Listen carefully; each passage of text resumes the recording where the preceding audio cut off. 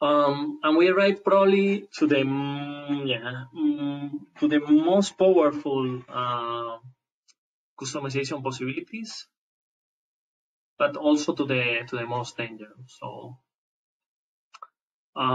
you were sleeping, wake up, because this is the most important moment of the presentation. I will go through main flows, subflows, and hook flows, which are as I said, the more powerful tools. What is a main flow, right? Because some of you may not have clear what's the difference between these three concepts. So a main flow is just alternatives to execute some business actions on the scanners. In clear words, are the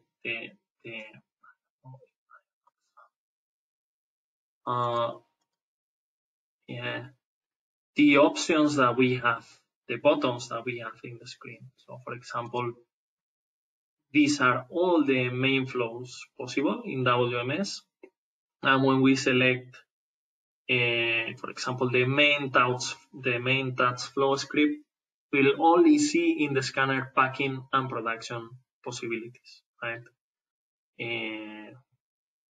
When we select, this is the most typical one, the main warehouse mini flow, which is the groups of actions organized by sales, purchase, logistic, and production mini. So this one, right? Then why we may want to customize main flows? Mainly to hide options. For example, if we have a customer that is not using production, we may want to hide the production button, right?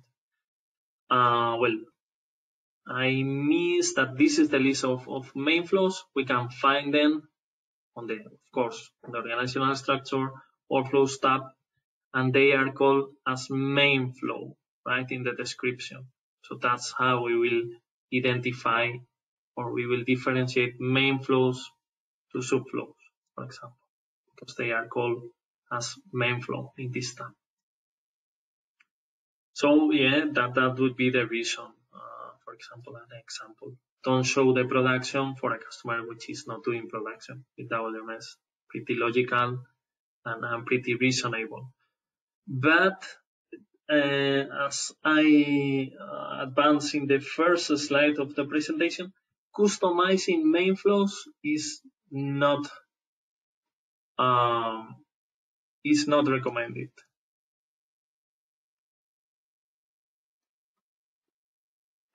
Just checking.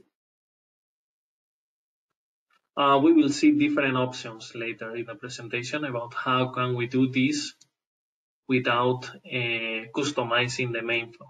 Okay, keep attentive, because there will be some options later which allow us to do this.